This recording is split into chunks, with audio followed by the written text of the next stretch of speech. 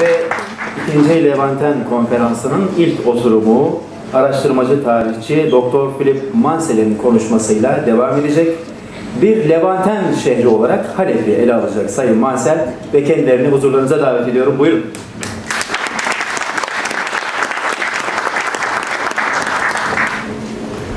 Thank you very much, all of you, for coming, and thank you so much, Nuri Bey and the Beyoğlu Belediye and Craig for arranging this incredible event. And I just want to remind you, Syrians in Istanbul now, well, there were always Syrians in Istanbul, indeed, under the Byzantine Empire, just across the road. 1831, the first public theatre in Istanbul, the Teatr Naum, was founded by a Syrian family from Aleppo, the Naum, and who later worked in the Ottoman Ministry of Foreign Affairs, and one of the best chroniclers of late Ottoman Istanbul is Said Naum Duhani. Everybody here should read his books if they haven't. They're extremely amusing, and they're quoted in the incredible exhibition at Saint-Benoît that's on now of caricatures of 1900, which I also recommend.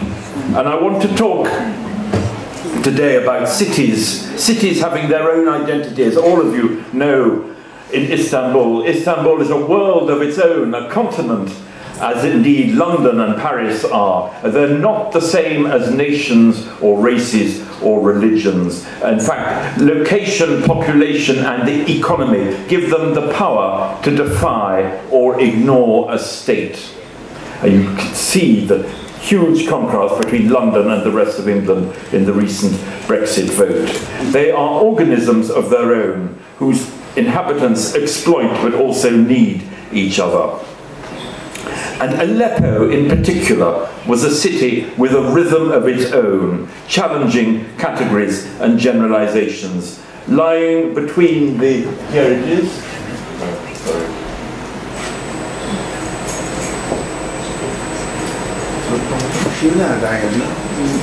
It's up there on the right, near the Mediterranean, lying between the Mediterranean and the... thank you. Here it is. Between the Mediterranean and the Euphrates, between Anatolia and the Syrian desert, it was a bit of everything. Arab and Turkish, and there are many here tonight who have relations in Aleppo. Turks married Arabs, Arabs married Turks, Kurdish and Armenian, Christian, Muslim and Jewish.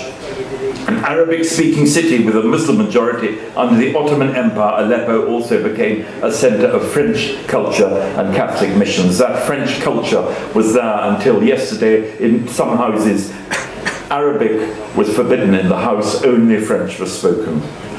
And what distinguished Aleppo from other cities was its peaceful character until 2012. For 500 years, whatever their origin, its inhabitants lived together relatively harmoniously. There was one incidence of violence in 1850. So it was a great Ottoman city and a great Levantine city. What do you think are the characteristics of Levantine cities?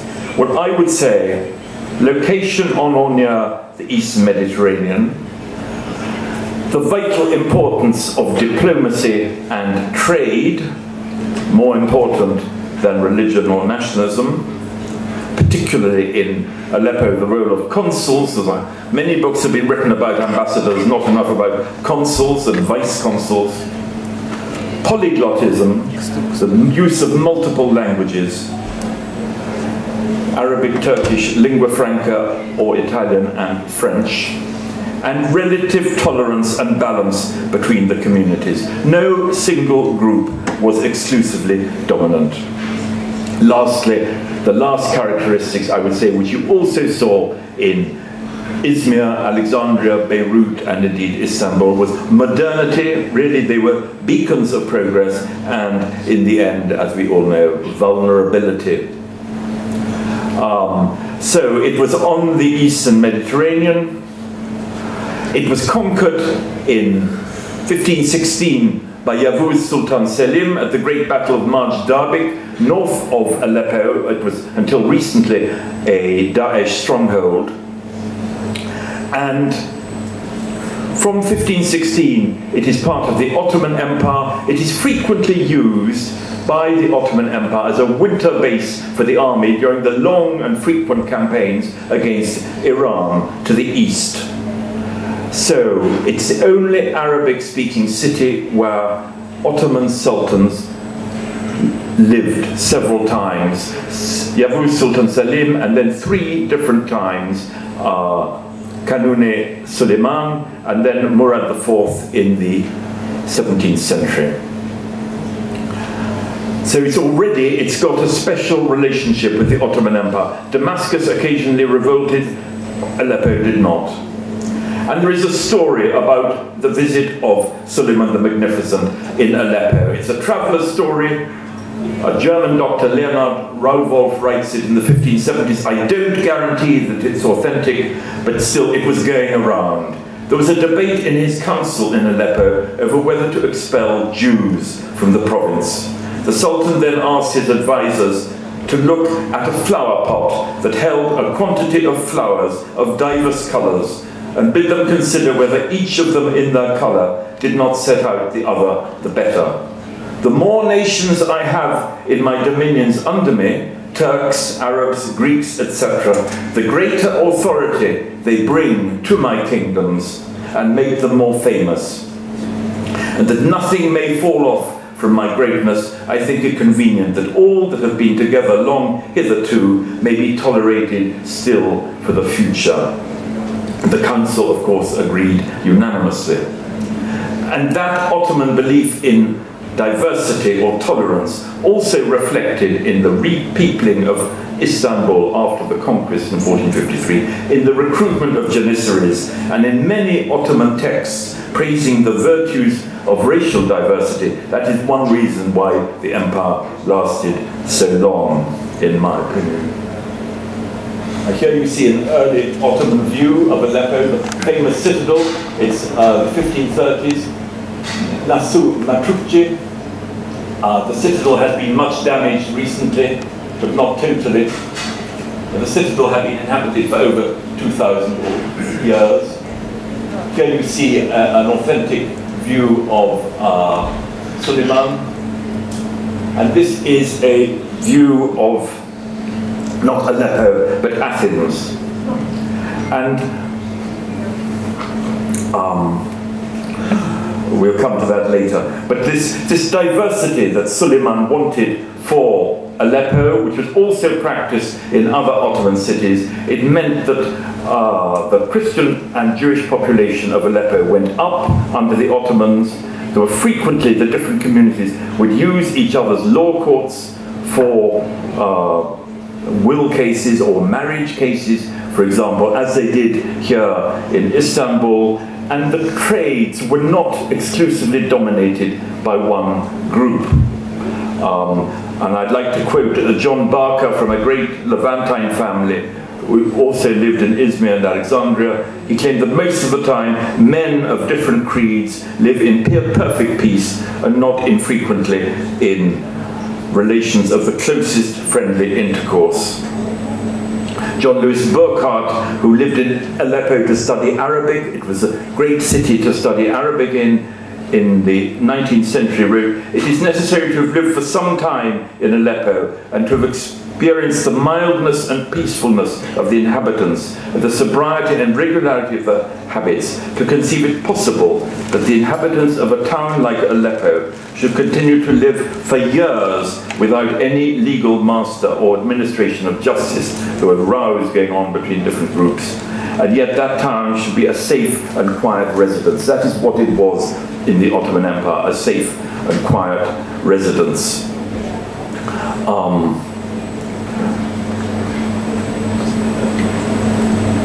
Here you see the importance of Aleppo as a travel destination. This is the route of one Venetian in the 17th century. He goes from Venice to India and then back again, both cases through Aleppo. It's on the road to India, and many English travelers did the same to it was convenient for him because his uncle was Venetian consul in Aleppo.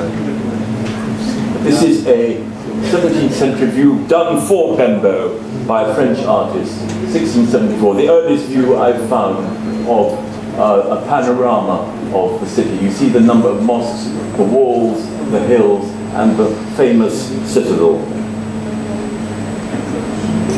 And this is the entry of a consul into Aleppo. The Venetian consul is entering Aleppo in state. He's been joined by merchants and consuls from other communities, and you see he's escorted by Turkish troops. So armed men are escorting a foreign consul, rather like the state entries of ambassadors into Istanbul, to show they're protected by the Ottoman government. Anyway,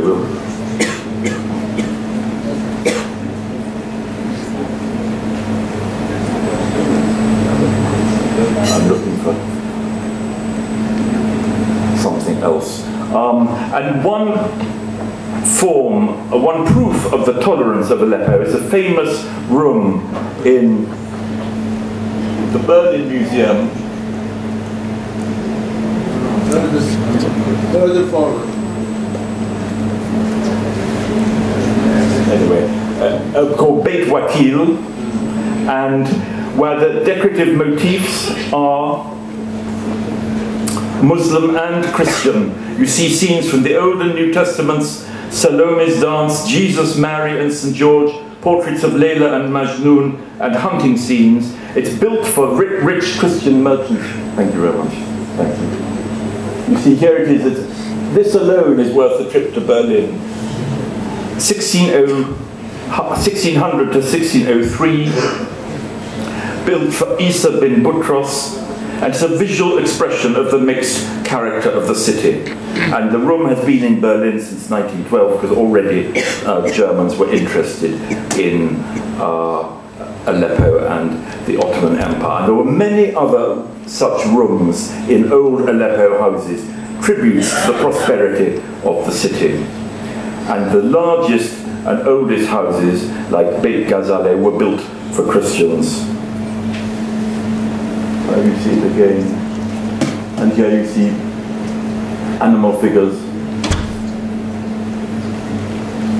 There it is again. So trade, tolerance, and Aleppo became famous for its manners. It was said,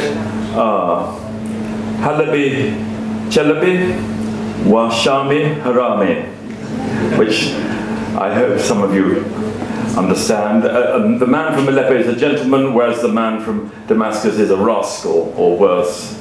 And there's another famous Aleppo proverb: if you do business with a dog, kindly call him sir.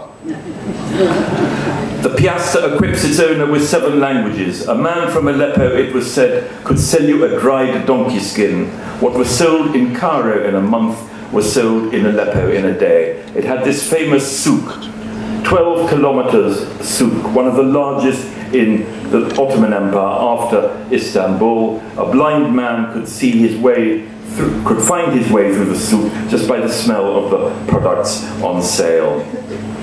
And I'd like to quote some early travellers' accounts about the trade in Aleppo. John Eldred, treasurer of the Levant Company, arrived in 1586 from Baghdad, a caravan of 4,000 camels. These caravans of camels were constantly going to and from Aleppo, from Isfahan, from the Hejaz, from the Gulf, and from Cairo. Hither resort Jews, Tartarians, Persians, Armenians, Egyptians, Indians, and many sorts of Christians, and enjoy freedom of their consciences, and bring thither many kinds of rich merchandises. And freedom of conscience, of course, at that time could be enjoyed in very few cities in Europe. And it's because there were so many merchants from different countries in Aleppo, often living in their own khan near the souk, that is why Aleppo is referred to in Macbeth. Her husband's to Aleppo gone, master the tiger. And the main trade was silk, soap, spices, go to, above all, textiles, buying textiles from France and England and then selling them to other parts of the Ottoman Empire. And because it's a great trading city, from 1550, Armenians in Aleppo help run the silk trade with Iran. Armenians also run the customs. They're building churches, in theory forbidden under Sharia law, but new churches are built in Aleppo from 1616, if not earlier. Somebody called Petik was chief of the customs of Aleppo and travelled like a pasha. And Aleppo remained an Armenian city, a great Armenian city, until 2012. A great centre of Armenian publications, cookery, schools, and so on. The first president of independent Armenia in 1991 had been born in Aleppo. It's a great Venetian city, also a great Jewish city, which had the famous Aleppo Codex, which is now in the Israel Museum in Jerusalem. It was the oldest and most reliable text of the Torah and was written and guarded in Aleppo until the 1950s. And many Jews of Aleppo became consuls of Christian powers. That is what a Levantine city is like. It can cut away cliches. Powers might be anti-Jewish in Europe, like Russia or Austria, but they had Jews as consuls in Aleppo, particularly the great famous Jewish trading family of Picciotto. Many people have written on them. They would attend Catholic services in Aleppo as Austrian Consul General. And now that they've left the city and are now financiers in Switzerland.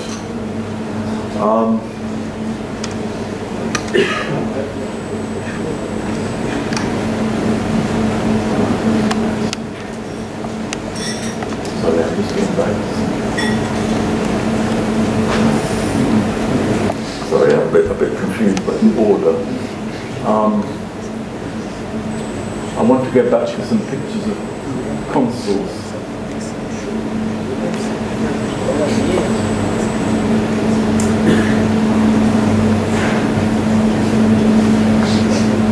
This is the entry of the consul. This is the memoirs of the Chevalier d'Arvieux, who is there in the 1680s. And they're a wonderful account of life in Aleppo. Written partly for the court of Louis XIV, because he also had a job at Versailles, and he kept Louis XIV and Madame de Montesquieu entertained with accounts of Turkish marriage customs and other things. You can't believe it, but there were people travelling regularly between Aleppo and other cities, and it's an account of where the whole city is working like a very elaborate piece of clockwork. Each piece balances the other and makes it work, and each piece needs a lot of oil to keep it going, and the oil, of course, constant presence. He says all Ottoman officials needed a lot of presence all the time, and then everything worked perfectly. And some of the earliest consuls were in Aleppo. The Dutch had a consul there from 1607, before they had a consul, an ambassador in Istanbul, i.e. trade in Aleppo was more important than diplomacy in Istanbul. France and England from the 1580s, they were probably the oldest surviving foreign consulates anywhere in the world. And sources of knowledge. This book should be translated into Turkish and English. It is a gold mine about Aleppo.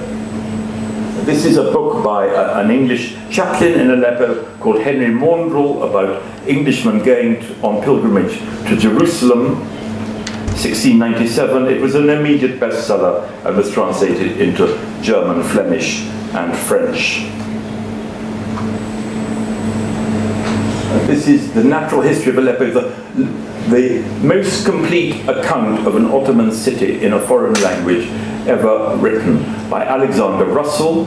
He was a doctor, he knew some Ottoman, he treated the Pasha, the Ottoman governor, and many leading merchants of the city. He wrote a very complete account of the diseases, the animals, the flowers, every aspect of the city, and it has been translated into Arabic. And interestingly, he was also a Freemason, and there may have been a Masonic lodge bringing people together of different backgrounds in Aleppo from the 18th century. And consuls are there. They're not just diplomatic representatives, they're running their local community. They're supplying governments with information, because often information about India or Arabia, who is winning which battle, it arrives in Aleppo before it arrives anywhere else, and then was immediately sent on to Versailles or Westminster. And they were also buying up antiquities, Greek and Arabic manuscripts, Muslim manuscripts. The consuls would wait and then pounce the moment a mufti had died, and with a good library, and they would buy at the best price. So sometimes they were beaten by local merchants. So already the French government is buying Eastern manuscripts through Aleppo in the 1670s, if not earlier, and the same with the British government. 1673, the French ambassador in Istanbul, the Marquis de Nointel, he's going round the Ottoman Empire with a copy of the capitulations, the agreement between the two governments regulating French presence in the Ottoman Empire. He has a copy to make sure every pasha and every local authority knows it and observes it. And he goes through Aleppo in state. This is his account, all the streets were lined with an extraordinary concourse of people, not only Christians, but also Turks. And in the Syriac church, the Syrian church he went to, the patriarch preached a sermon in praise of Louis XIV. Louis XIV is the ally of the Ottoman Empire, but at the same time, some local Christian authorities are urging him, and the chief of the Yazidis are urging a French invasion of the empire. So there are already plans to grab bits, not only by Russia or Austria, but also by France. And here are some old photographs from the 1940s showing the khans and souks of Aleppo, the commercial heart of the city. There were about 50 khans. There are the souks, the auction souk, the souk of the rope makers, more khans. They probably, most of the structures have survived, but not the decoration or the contents. This is another early view of Aleppo. And Aleppo is a center of knowledge and scholarship. The first Westerners to rediscover Palmyra are English merchants from Aleppo in 1678. And they tell a Dutch painter living in Aleppo about the city, and he draws this picture, which is now in the Allard Pierson Museum in Amsterdam, the first view of Palmyra. There it is again. And here is a picture of, nobody knows who it is. It's by somebody called Andrea Soldi, a Venetian working in Aleppo, about 1731 to 3. He then goes back to London. Who is it? Why is his hair so wild? Why is his beard so wild? Is it a Westerner? Is it a local? Is it a Russian pilgrim? Nobody knows. Or is it just a English or French merchant of Aleppo who's grown a beard, which wasn't normal?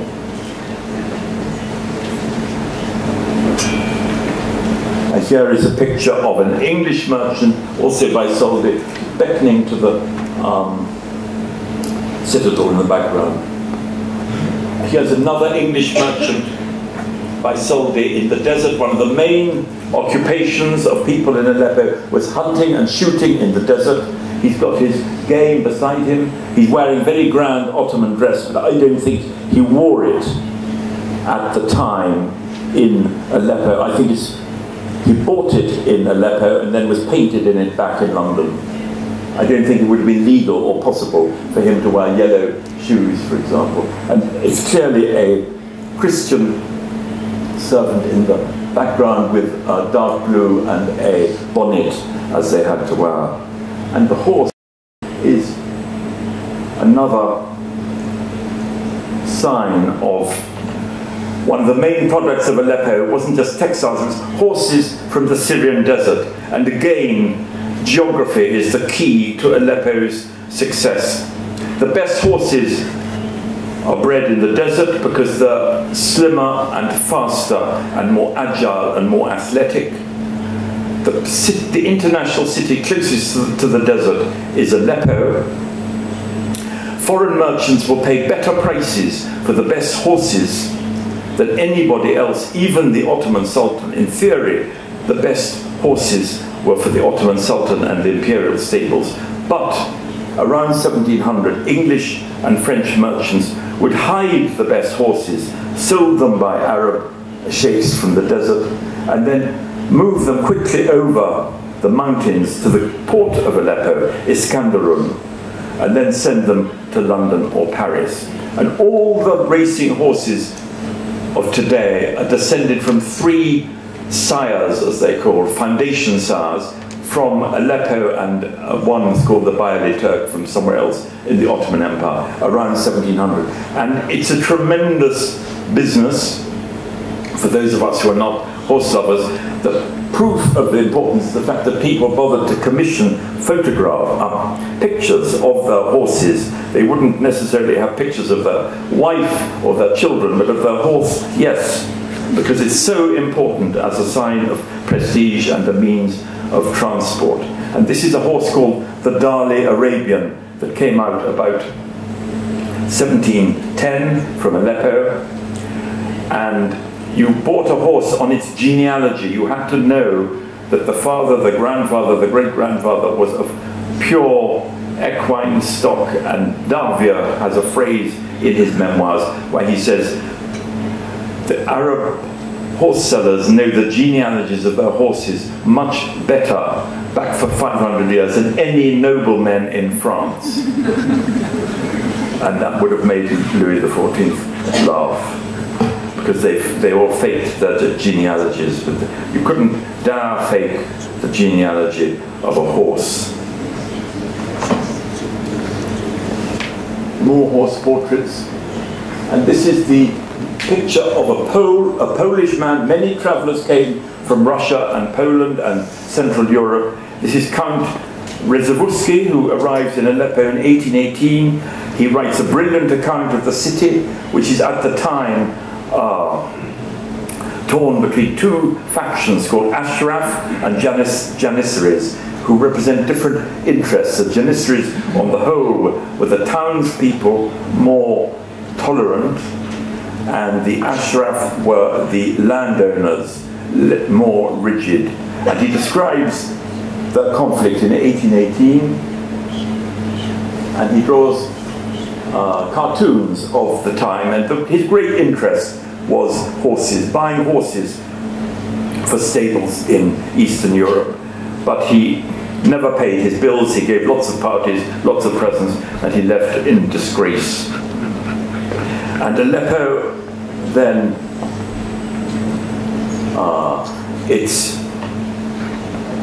it has a bad period in the 1830s. Muhammad Ali Pasha takes over, and finally in 1840 the Ottoman Empire recovers it, and a process of modernization begins again. As you see, this is the railway station, which arrives about 1900. You see this Aleppo, the center of the routes. This is a map between the wars. This was the planned railway routes of the Ottoman Empire, including, of course, the famous railway to Baghdad. That's a tourist post of the 1920s. Here's one of the last horse merchants in the 1940s. Obviously, the horse is more important than the people in this photograph. Music was a great tradition in Aleppo. An Arab musician, it was said, could not made their reputation until they'd sung in Aleppo. It was more critical as an audience than even Cairo. And Syrian musicians were very proud of their own musical tradition, different from that of Kulthum. And there's one famous Syrian musician who's said to have sung for 13 hours non-stop at a concert in Caracas.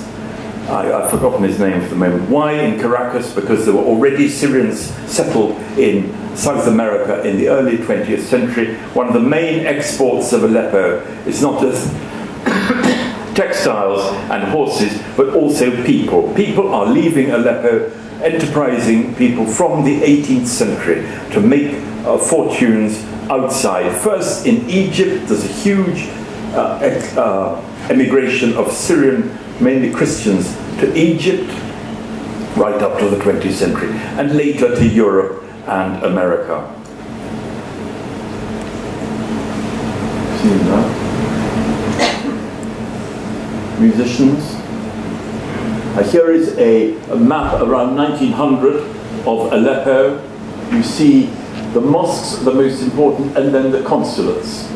These are the new quarters called Selimiye and Aziziye after Ottoman sultans. Here is the souk, the Banque Ottoman, extremely important, the citadel. But I would say far the most important building in the city is the caserne, the barracks. Because however much the economy slid out of Ottoman control with the tobacco, foreign merchants, merchants having protection and so on, they always retained the military control of the city, and that is what people tended to forget.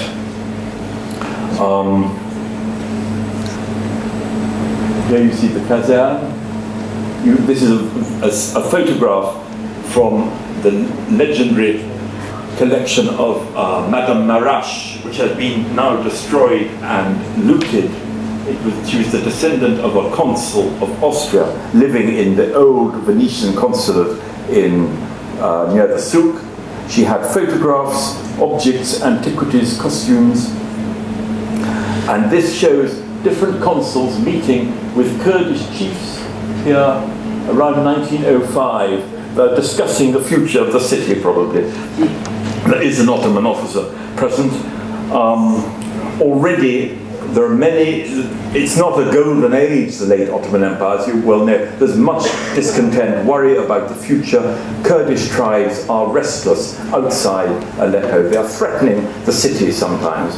The first intelligence mission of Lawrence of Arabia, T.E. Lawrence then, a young archaeologist, was to go to the Syrian coast, take some weapons from a British battleship and transport them to the British consulate in Aleppo so it could defend itself in case of trouble.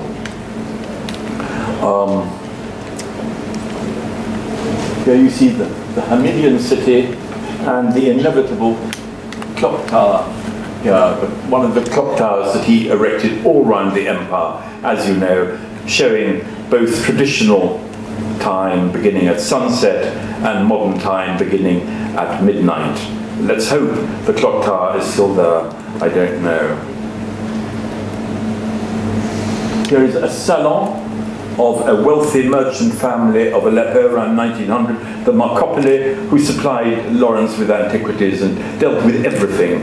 And they were consuls until the 1950s and now have left the city. The Altunian Hospital, it has an extraordinary history. Another feature of Levantine cities is polyglotism and multiple identities. The Altunians were both Armenian, Ottoman, and partly English, because they'd married English nurses from the 1870s. Dr. Altunian, around 1905, founds the most modern hospital in Aleppo. Among his patients is Mustafa Kemal Pasha, then a commanding Ottoman officer in or near Aleppo, and he actually lives in the hospital some of the time when his health isn't good. So an Ottoman general is living in an Armenian hospital in Aleppo in the First World War. And this hospital went on until the 1950s, until it was nationalized by the Syrian government. And The last Altunian had in fact been a British agent, a friend of Lawrence, a British agent in the Second World War, an advisor to early Syrian politicians in the first years of independence because of his knowledge and his contacts and his polyglotism, and then they were all thrown out after the catastrophic Suez affair of 1956.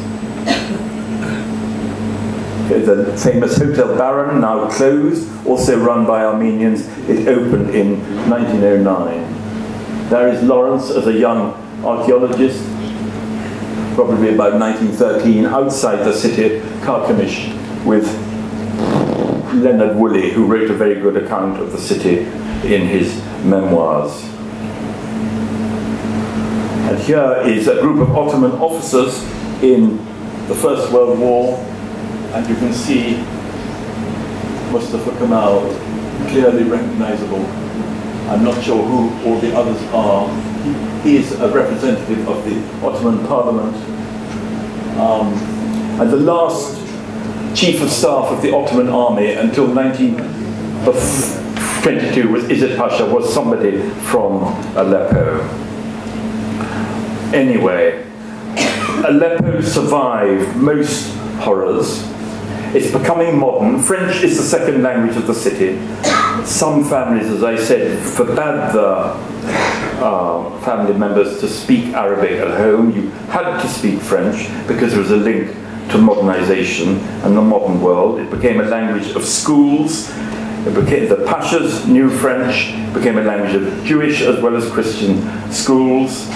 Aleppo is becoming really quite modern.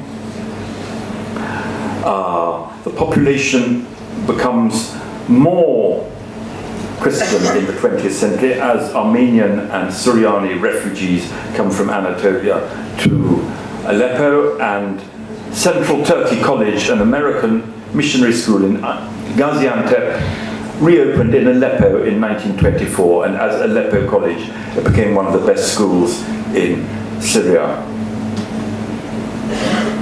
Here, but 1918, end of the Ottoman Empire, the last battle of that war is just north of Aleppo, led by Mustafa Kemal as he's retreating with the army, and he had also been involved in street fighting in Aleppo in October 1918. These are Australian troops outside Aleppo. There are at least 2 British military cemeteries outside Aleppo. Here you see a photograph of the citadel. Then there's a brief moment when Syrians have control of their own destiny. This shows a picture of the Emir Faisal entering the city in 1919. The Hashemite leader of the Arab revolt, who had also been an Ottoman deputy in the parliament here. And what's interesting is you see the Baron Hotel, the Western modern hotel of Aleppo.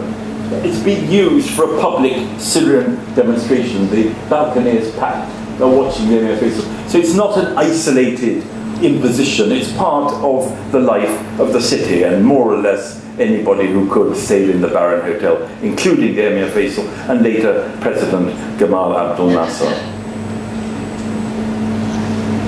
Here is the Emir Faisal himself, painted by Augustus John. He's briefly king of Syria in 1920.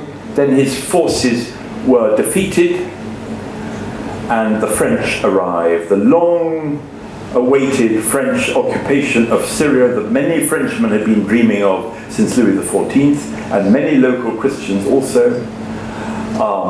It lasts from 1920 to 1946, the French mandate. De Gaulle is among the officers there. Not much was achieved. Damascus was bombed twice. Aleppo escaped. But Syrians tell me the antiquities were very well surveyed, looked after, catalogued, and protected. This is another pro-Faisal demonstration in Aleppo. By the way, Aleppo had been relatively peaceful in the First World War, while Arab nationalists were hanged in Damascus and Beirut, in Aleppo, Jamal Pasha, the Ottoman governor, was entertained to tea by Aleppo ladies. I have an invitation in my book quoted where they played music together. Here you see the entry of the French High Commissioner General Gouraud in 1920. Not many people were watching. It was extremely unpopular to begin with, the French occupation. Aleppo is becoming more modern. This is the photograph of an Aleppo Muslim lady, 1930s. She's totally uncovered, at least in a courtyard. One of the British military cemeteries. These are some photographs of the Altunian Hospital. You see how modern it was. This is a wedding, more weddings. And 1941 to 46 is a strange period when the French are still theoretically have the mandate for Syria and Lebanon. In fact, there are British political officers everywhere, and they're preparing Syrians for national independence, encouraging them, and they also have a strange unit in Aleppo. Multiple languages were one of the characteristics of Levantine cities. Because people in Aleppo could speak Turkish as well as Arabic, Kurdish, Armenian, British Special Operations Executive recruited Kurds and Armenians for possible operations in Turkey. In case Germany invaded Turkey or Turkey joined Germany, they were going to blow up railways and bridges and roads all over Turkey. And they were called the Kalpaks. And they were so good and so enthusiastic at it that they were used later in the Aegean, in Sicily, and then I don't know what happened to them. Anyway, as I said, vulnerability is the other characteristic of Levantine cities. Many have had horrible ends in the 20th century. Think of the destruction of part of Izmir, the end of cosmopolitan Alexandria, the Beirut civil war, and Aleppo, it finally came in 2012, later than other Syrian cities. Already in the 1950s, many businessmen had gone to settle in Beirut, New York, or Buenos Aires, and think of the Safra family, originally from Aleppo, one of whom was murdered in Monte Carlo, but his brother, Joseph Safra, is now the richest man in Brazil. But Aleppo has followed the path of Sarajevo, Beirut, Nicosia, and many others, because basically cities depend on armies and states, on force. Cities need armies. As Voltaire wrote, God is on the side of the big battalions. If a state supports a big city, it will flourish. If the state weakens or turns hostile, or outside forces attack, cities are vulnerable. And that is what happened to Aleppo after 2012. Terrible fighting, unbelievable suffering, barrel bombs launched by the Syrian government from aeroplanes. No soap was made in Aleppo for the first time in 2,000 years because the soap factories had been burned. The minaret of the great mosque collapsed. Many churches have been destroyed. And Aleppo is now surrounded not only by ruined Roman cities, but also by ruined and destroyed factories, because it had been the commercial center of Syria. I'll just quote for a few Syrians. Right now in Aleppo, wrote the novelist Khalid Khalifa, the everyday question is how not to die. When a place gets wrecked, it does not become ruined alone, it ruins its people also. These are some parties in the 1950s in Aleppo. This is a religious procession. You could have a Christian religious procession in the early 1960s through the streets of Aleppo. This is what it has become. And he said, one of the major crimes of the Arab regimes is robbing and destroying this deep memory. The city I told about in my novel is another city, a city that does not exist. The population has declined maybe to 500,000. states and religions have been killing the city. Since the end, maybe a truce at the end of the civil war, maybe things are being...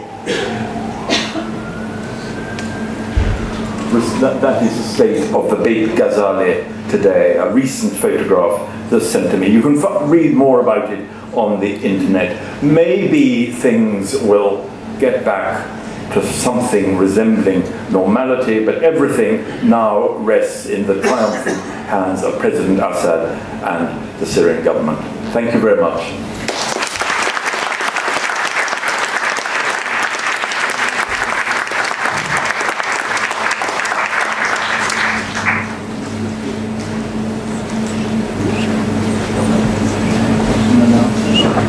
Evet, araştırmacı tarihçi Sayın Doktor Philip Mansel'a çok teşekkür ediyoruz. Değerli konuklarımız, evet, sunumun ardından. Ben bir şey söyleyeceğim. Sayın Mansel'in yazdığı ve Türkçe'ye tercüme edilen 3 tane kitabı az sonra dışarıda bulabilirsiniz. Arzu edenler Philip Mansel'in kendisine imzalatabilirler. Teşekkürler. Yarınki oturumumuz saat 10'da Özel Zorafyon Lisesi'nde olacak. Atlas Pasajı'na çok yakın bir mesafede. Hepinize iyi akşamlar diliyoruz.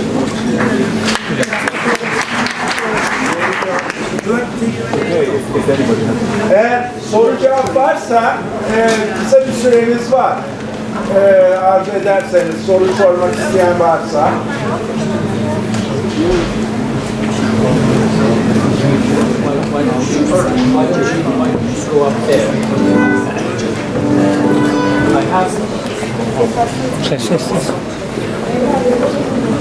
Hello, Dr. Mansel, Jonathan Beard, 6th generation in Turkey, and parents and grandparents that were born and brought up in Aleppo and Istanbul. My question is, in my childhood, 1955, I remember Aleppo very, very well. I would like to ask, what were the population of Aleppo in the period 18th, 1850, 19th and 1950? Okay, the population about 100,000 in the from about 100,000 1700 to 1800, going up and down depending on plagues and wars, and then it started rising in the 1830s. And there's a tremendous, I forgot to say, there's a tremendous agricultural boom beginning in the reign of Sultan Abdülmecid as private property is established. There's better crop techniques, better pest control, and villages are brought back into occupation. So the population goes up, and it's about 250,000 after 1920, partly because of immigration by Armenians and Syrian Christians, and then it's about 500,000 in 1950 and 2.5 million by 2012, as more people are coming in from the countryside to work in these factories, and as the Syrian countryside is desertified, partly due to dam construction in the Euphrates. That's another story. But this rural discontent is one reason for the Syrian civil war.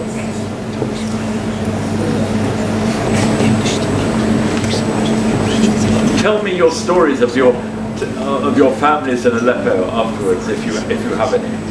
I'm very keen to more photographs of old Aleppo.